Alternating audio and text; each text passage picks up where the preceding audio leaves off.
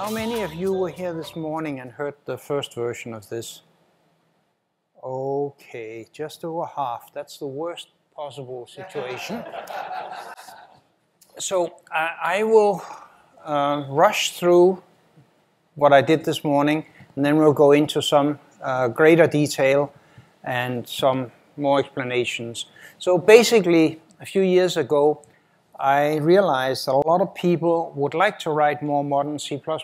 They had gotten convinced that that was a good thing for both their reliability and their performance, but they didn't know how. Sort of got lost in the feature set. You go on the web and you get every possible advice. So I said, well, what's modern C++? How would you like to look your code to look like in 5 years? And I wasn't the only one considering this, so I found several other people involved in projects like that. So we made a joint project, and of course, to have us all work together, it had to be open source. There was people from different and competing organizations and such. It was about the only way. And basically, I want a useful answer to this, not a theoretical answer. And you can find it all over on GitHub. If you can type in C++ core guidelines, you can find it. If you can't type that in, well, you probably don't need it anyway. So the aim that we're trying to do is to basically get C++ to where it was supposed to be. This is something that somebody can do if they know what they're doing, and we want the vast majority of the people to be helped to do it. I want complete type and resource safety. No memory corruption, no leaks, no garbage collector, just don't generate any garbage, and no runtime overheads, except if you want them, like for your runtime range checking, can't be done statically. No limits to expressibility. We really want to say as much as we can in ordinary C++. And we want ISO C++. I don't want to go and design another language. It's just too hard, too much work. And we want the good code, the reliable code, the efficient code to be simpler. And we want tool enforcement, because people can't do that without help. Not at scale. You may be able to do it on a page, you don't do it on a million-line code base. So we want C++ on steroids, and that's sort of one of the holy grails of computing. And this is work in progress. We have a general approach where we have some guidelines, we have some library support, and we have some static analysis. It is not production ready in general, though there are large projects, million-line code bases, that are using some of this, and it is not science fiction because of that. Okay, so the question that I get very often is, why don't you just fix C++? Make it simpler and nicer, and of course I know how to do that. However, that would break a lot of people's code. So the story goes, C++ is too big and complicated, agreed. So simplify it and give me just 2 more extra features. And whatever you do, don't break my code. This is impossible. And by the way, this will happen to every successful large system. This is not specific to C++. It is just dramatically difficult for C++ because C++ is older and more successful than most alternatives. And we have to remember stability, compatibility is a feature. Code that we wrote 20 years ago tend to run today if somebody hasn't broken the operating system, and therefore we can assume it'll run again in 20 years' time, what we write now. That's very important. And it is a large-scale issue. This is why we can't break all of these nice applications. There's a lot of C++ applications, hundreds of billions of lines of code, millions of developers, and it's everywhere. C++ is generally invisible. You don't see it. It's like housework. It's only seen when you don't do it. But it's underneath everything. We saw some Python examples this morning. What do you think runs the AI for Python? C++, of course. Okay, so we want something that's the coding guidelines. We want static type checking, release, no release. As I said before, but also no range errors, no null pointer references, no misuse of uses, no bloat, all of these good kind of things. You don't get that from a language by itself. You get it from proper use of the language. And so this is part of the answer, that we can't simplify the language, but we can simplify use of the language. And when we simplify use of the language, we can get all kinds of other interesting properties. Okay, now I'm going to slow down a bit. I've done my 10 minutes talk in 5 minutes. And we hate coding rules. I mean, I've never met a programmer that liked coding rules. Everybody wants to write code just the way they like it. And part of the reason is that the rules are written to prevent misuse by poor programmers, not by magnify the effects of good programmers. They're also written very often by people whose first project with C++ is to write the coding guidelines. And so they are panic-struck about all kinds of problems they've heard of or they've seen in their previous programming language. And so you get a lot of rules that focus on how you lay out things and whether you use underscores and names. And they're very keen on any feature they don't quite understand, it has to be banned. This is very unpleasant for those of us who actually know how to use the features. And what we need to do is have the rules based on solid programming principles, not by fiddly details and restrictions. And also the rules tend to get old and be full of bad advice. A lot of people have had coding guidelines that wanted you to write pseudo Java. If you want to write Java, write Java. C with classes, sort of eliminating 20 years of progress in C++, or even worse, write C, which brings you back to about 1980. We need to do better. So we can do better. Modern C++, prescriptive, not punitive, and we want it teachable, flexible, and of course non-proprietary, because we want to work with people working for other fields. We actually have a lot of experience in how to make code good. There's old problems, like dangling pointers, memory corruption, buffer overflow. We've known solutions of these kind of things for 40 years, at least. I mean, I remember having exercises set like that when I was an undergrad. Manual resource management does not scale. So remember to delete your memory when you're finished with it. Call it delete, call it free, I don't care. Doesn't scale. It works on a one page, but probably not much more. Smart pointers adds complexity and cost. Especially shared pointers can be quite expensive in a multi-threaded system where you have to synchronize access to the use count. Garbage collection is at best a partial solution. It just don't handle non-memory resources like threads and files and locks and things like that. Also, it's non-local. We hate things that in modern systems hate things that are non-local. It always has a cost to it. Just having the memory over there on near a different processor can be enough to kill your performance in some areas. And of course, if it's in another part of a distributed system, you can't garbage collect it. And we want predictability. Static analysis, which is my favorite, doesn't scale. The algorithms are complicated, cubed or something worse, and it doesn't actually work for arbitrary code. I can write code that cannot be statically analyzed to be true, be correct. And so we have to have something that stops us from writing the code that cannot be analyzed and verified. And so we work with a cocktail of techniques. The basic idea here is that from medicine, there's no miracle cure. No one drug can kill the bug. And so, but if you use 2 or 3 different approaches, you can get to it. And that's what we're doing. We have rules, we have libraries, we have the type system, and we have static analysis, which basically enhances the type system. None of them can do it themselves, but it works in combination. The other principle we're working on is the subset of superset idea, which is an old idea of mine. But anyway, it is observed that everybody wants to subset the language.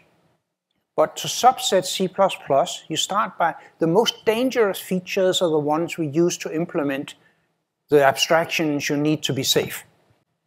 So you cannot cut into the uses of pointers, say, without destroying vectors. But you need vectors to avoid pointers. So we have to do something else. And the way we do it is first we superset the language to a more ideal language. We do that by using the STL, the standard template library, and the other standard libraries, and something called the GSL, which is about 10 classes that's written specifically for the guidelines. And then once that's done, we can say don't do the nasty things that get you into trouble. And so that's basically how we get the steroids. And then we get to how we write code guidelines. On average, people have written guidelines just by writing a set of guidelines that they think look good and they've heard of. No, that doesn't work. It doesn't scale. What we need is to have a conceptual framework, and it has to be articulated. We have to have the rules that says what we are trying to do that guides people when they come with a bright rule that says, okay, does it actually support where we want to go? So this is the framework that allows us to basically approve or disapprove rules. And that's sort of semi-philosophical. Things like static type safety, don't leak any resources, don't waste time and space. This is still C++. That's a zero overhead principle in disguise. And so I'm not going to go through this in great detail. If we get time for a Q&A, I can get there, but I don't think we will. But the idea is a framework. You can go and look at it. And then we cannot test. We cannot write a program that tests philosophy. That's not feasible. But we can test the individual rules once we write them, because they are directly related to the language itself and the way the language is used. Some can be completely checked. In principle, we could put it into the compiler. Others are just heuristics. So some says you violated this, and the other one says this is probably bad. And we have analyzers that look into this. So the examples are here. Manage resources automatically using resource handles and RAII. I think that's probably the most important rule of them all. And so we look for things that's acquired and see if they're released, mostly through resource handles, otherwise it gets complicated. We don't have a raw pointer, just points. It doesn't own something, it isn't an array. That's the first rule here. Again, important for simplifying things. Okay, I just broke every old C++ program in existence with that rule. Because it's very rare to find a program that doesn't subscript that one. And what else do you do if you, how else do you represent ownership? I'll get to that. Obviously, there has to be alternatives. You can't just ban, you have to provide a better alternative.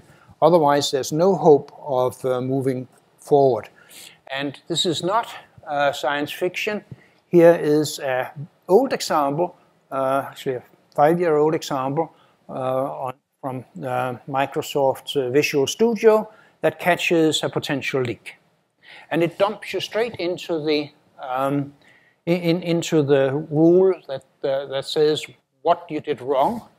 And that also, if you click through, in the guidelines will tell you what you can do instead. So here is what you can do instead for subscripting. We have an abstraction. It was built into the GSL, the Guideline Support Library, which is basically saying this is a contiguous range of objects of a given type. And that's what we use pointers to. That's where we subscript. That's where you use pointer arithmetic. Given this one, we can get rid of most of that. So basically, there's an array of 100 integers, and if we need to subscript, we either have to check the range checking, which ranges, which slows us down, or we run the risk of making mistakes. What I'm saying here, give me a span of that. A span is an abstraction that keeps track of where the elements are and how many there are. Given that, I can then do a range for all x and s. That one will have no range checking, and it will have no chance of overrun. You can't do everything with that, but that's a good example. The information is there and we can use it. Of course, it also allows subscripting and things like that, but it's checkable. One of the fundamental rules of the game is if we can't check it at compile time, at least we should be able to write a check that checks it at runtime. In other words, there has to be information enough to do the checking. This thing is going to disappear from the GSL because we have gotten it into the standards. It's part of C++20. We want to put ourselves out of the library business. That's an important thing. We don't want to be another burden of things you have to load up and learn. So they're called core guidelines, core rules, is because not everybody can do it all, and everybody will have extensions, and we hope that there will be more work with more extensible rules and for specific areas. In particular, I would like to see rules for hard real-time code where you need predictability. Very hard to write. So we start with what's essential for everybody, no resource leaks. We basically know how to do that. Every resource has to be anchored in a handle which live in a scope, and we can then use RAII. We can use move constructors and optimization to move these handles between scopes, and basically you then have a closed system for resources. You never leak. So I'm not going to go into that. I'm going into my least favorite problem here, dangling pointers. Here we see my illustration of a nightmare, because this is the worst nightmare. Here we have a piece of code that function f takes a pointer, looks innocent, it deletes that. Then I go down and use it. I make a new object, I call the function, and then I use the pointer I got. This is disaster, because we basically used the object after deletion. So instead of using my object, I may be scrambling yours. This has to be solved for about any form of safety and guarantee to be done. So we do that. The rules catch deletes of things that aren't owners, and it catches news that isn't assigned to some kind of owner. So new and deletes disappears into constructors, destructors, and other resource management functions. And yeah, as I said, we just have to solve this. Basically, the rule is simple. It's been there from the early days of C. Basically, you mustn't point to an object that's below you in the stack, assuming here stacks grow upwards for illustration. And then we have to distinguish between pointers that just point and pointers that are owners. Okay, so let's do that. We have a low-level owner abstraction. Basically, an owner is a pointer that must be deleted or transferred to somebody else, which means that all the other pointers mustn't be deleted because they don't own anything. And this is not just pointers. We have to deal with anything that can point to things. References, smart pointers, whatever, containers of pointers and such. And we can deal with it. Marking every pointer with whether it's an owner or not doesn't scale. This has been tried many times in many organizations. Once you get the large number, people make mistakes.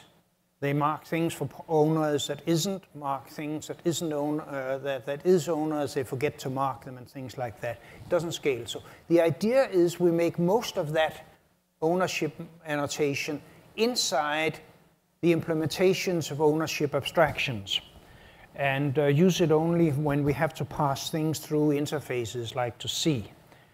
And so here is a use of an owner.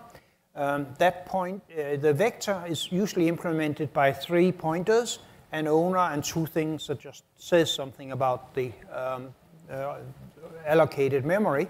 And so there's 1 owner and 2 non-owners. And to be able to get link compatibility and all of these good things, owner of T star is simply an alias. You see the definition there on the screen. That is meant to feed the static analyzer so that they can enforce the rules and the guarantees. And that sort of work, it's not too difficult as long as you keep it relatively localized. All of our static analysis rules are local static analysis rules. We don't rely on global static analysis because we can't for real-size programs. And for dangling pointers, we have a fairly simple rule. An object points to something. So if I get a pointer, it's either a null pointer or a point to something, so I can return it. Pointer to a local variable, obviously I can't return. Compilers have been able to catch that for a couple of decades. And when I put something into the free store, yes, it points to something, I can pass it out. There is, however, still a bug here because that was only the dangling pointer checking. It was not the ownership checking. That new pointer, if it should be coming out of the function, would have to be marked as an owner. So both things have to be handled. There's the ownership and there's the access.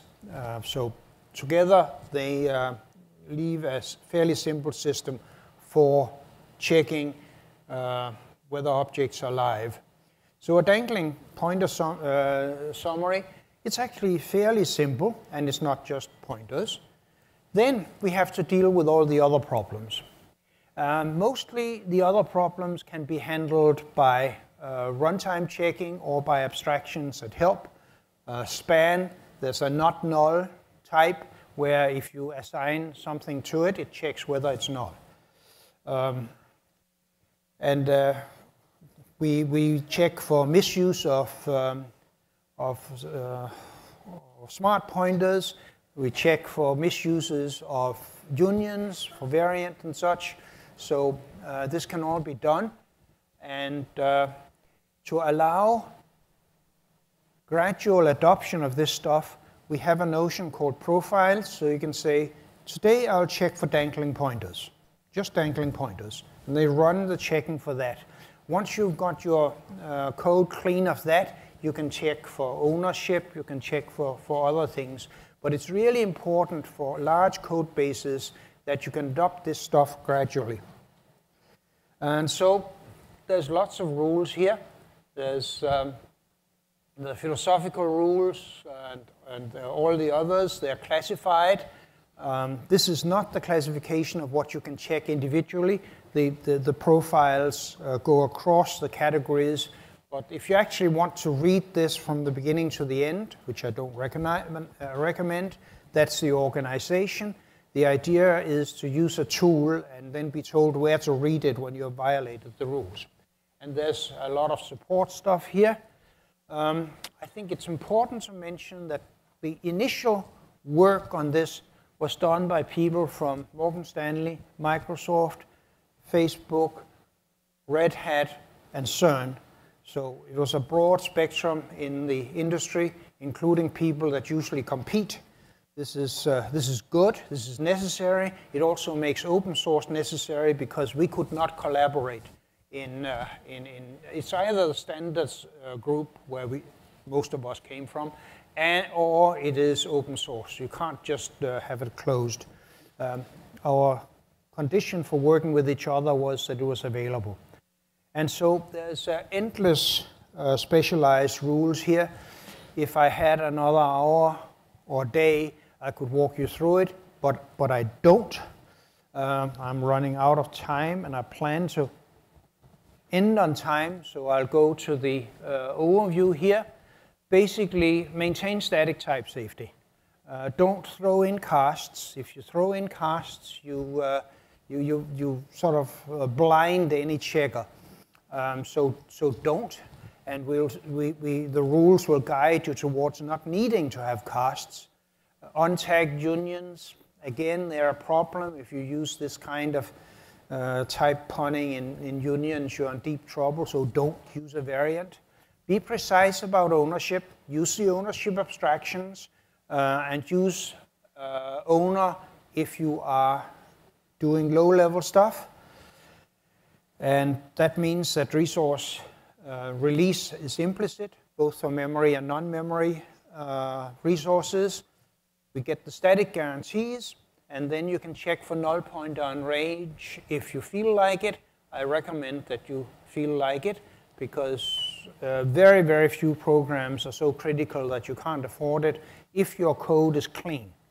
Like the range fours means that you don't actually have to check on the individual element on the range. And I'm out of time, so unfortunately I can't do a Q&A. You'll have to find me afterwards. Thank you.